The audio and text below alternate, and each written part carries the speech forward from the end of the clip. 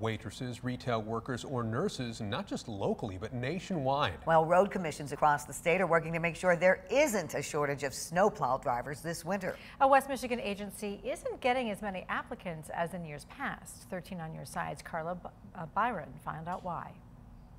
Kent County road officials say they have the same staffing level going into winter this year as they had going last year.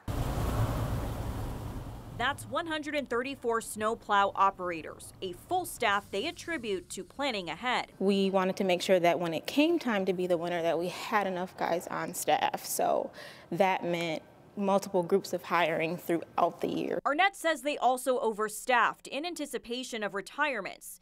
Now it's a different story over in Ottawa County. The Road Commission is looking to fill 4 positions before winter. A full staff is 67 operators. A spokesperson says candidates are out there, but they're not getting as many applicants as in years past. One of the main reasons why we're seeing a shortage in CDL drivers right now is because there's more CDL jobs available than actual drivers in the market. So it's making for a real competitive job market. Which is why Arnett says they've changed their hiring process. We've had to be faster, so smaller groups, faster turnaround, multiple groups, getting them in quicker so that we don't lose guys through the hiring process. Heading into winter short-handed means it'll take agencies longer to plow your street. Carla Byron, 13 on your side.